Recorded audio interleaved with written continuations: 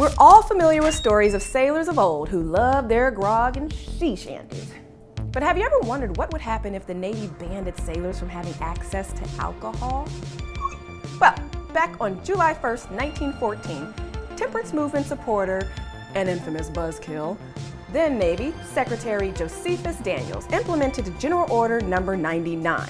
The use or introduction for drinking purposes of alcoholic liquors on board any naval vessel or within any Navy yard or station is strictly prohibited, and commanding officers will be held directly responsible for the enforcement of this order.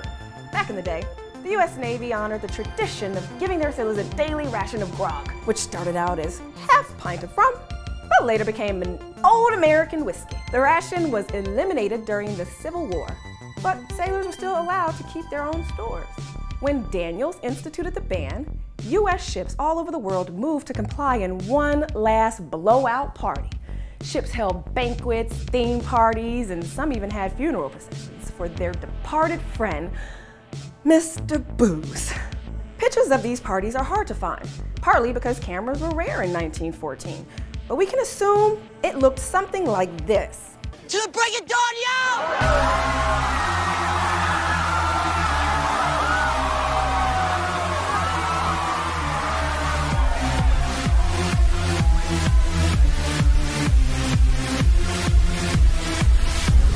The Navy banned alcohol for 6 years until Congress repealed prohibition, and President Jimmy Carter's Secretary of the Navy, Edward Hidalgo, took it a step further by allowing sailors 2 beers a day if they'd been at sea 45 days or more. Thank you, Mr. Hidalgo.